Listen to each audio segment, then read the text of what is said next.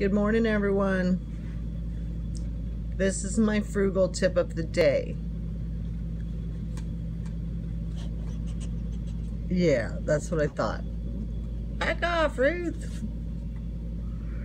Don't buy too cheap. This is actually only usually $5. I got it for $4.50. It was on sale at Dollar General, and I thought I'll try this, and it's made in the USA. That's all awesome.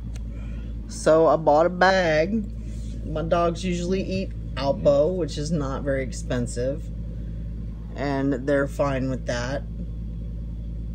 So I thought I'd give this a go, and it was pretty much a no-go.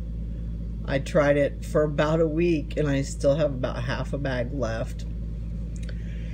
And yeah, they just weren't eating it. So we bought some more dog food, and I was trying to figure out what to do with this. I wasn't just going to throw it away. I don't like to throw things away. I was thinking, well, I could spread it out in the backyard. Maybe some kind of critters will eat it.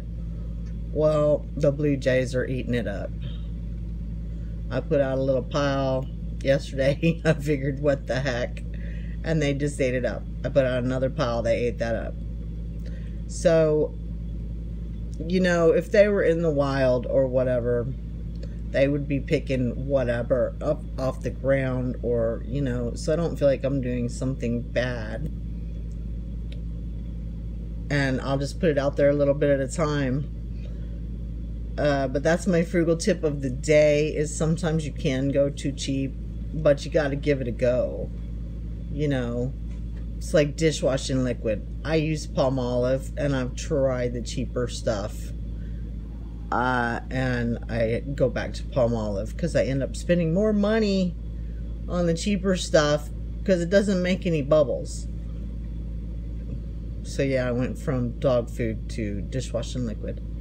Okay, everybody, that's all I got for this morning. You have a good day. Fire's going. It's cold outside, of course. News is on, and I've got dishes to wash and get on with my day. Y'all have a good one. Take it easy.